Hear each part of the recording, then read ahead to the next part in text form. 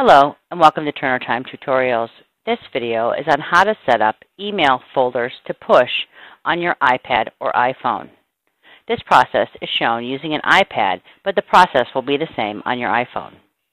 When you create and use folders in email to store messages, you want to set up which folders will be pushed to your iPad.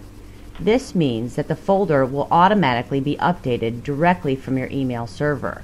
You won't have to tap the individual folder and wait for it to update to see what email messages are in that folder.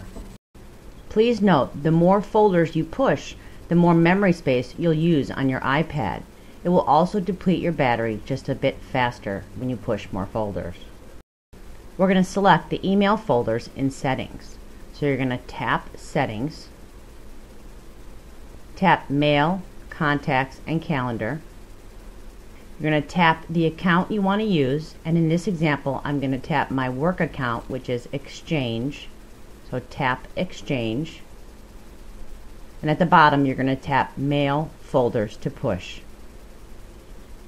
Now you see a list of all your email folders. My inbox is of course checked to be pushed directly from the server. I'm going to scroll down and tap Actions to complete because this is a folder that I use often and it contains my most important emails. Continue scrolling down through your folder list and decide what folders are most important for you to have up to date immediately. I have a Read or Review Later folder which I'm not going to check because I have time to wait for that folder to update if I need to view the items inside. When you're finished, you can press your Home button to return to the home screen. You want to play around with your email and the folders inside to determine if the push settings are working best for you. If you find that you need to push more or less folders, just go into Settings and make those changes. If you have any questions, please email info@getturnertime.com.